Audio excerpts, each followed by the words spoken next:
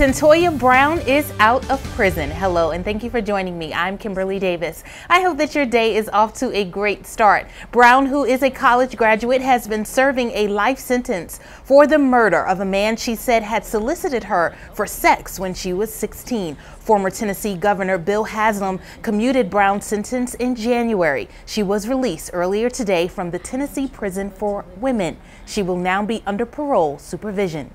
Coming up after the break, Apple credit card is here. Most can't use one yet, and a boy starts the El Paso challenge to help his community. Las Vegas is up! I'm very slowly coming for your money. I'll be there in a minute. I'm finally here for your money. ABC Tonight. Press your luck. Part of ABC's Summer Fun and Games.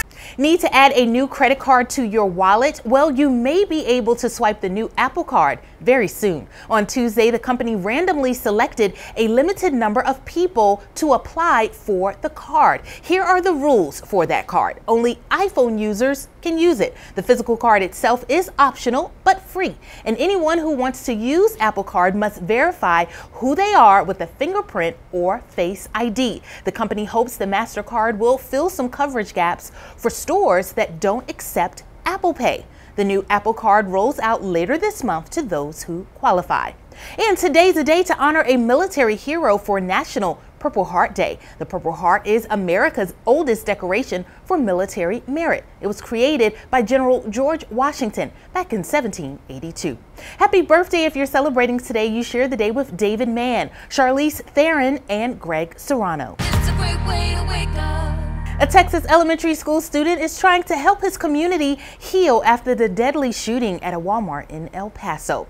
11-year-old Ruben Martinez came up with what he's calling the El Paso Challenge. Ruben's mom said Ruben was having trouble dealing with the news, but she explained to him that people could not live in fear and encouraged him to think of something to do to make his city better. I hope to see you next time for more of What's Trending. I'm Kimberly Davis. Choose kindness and make your city better. Have a great day, and thanks for watching.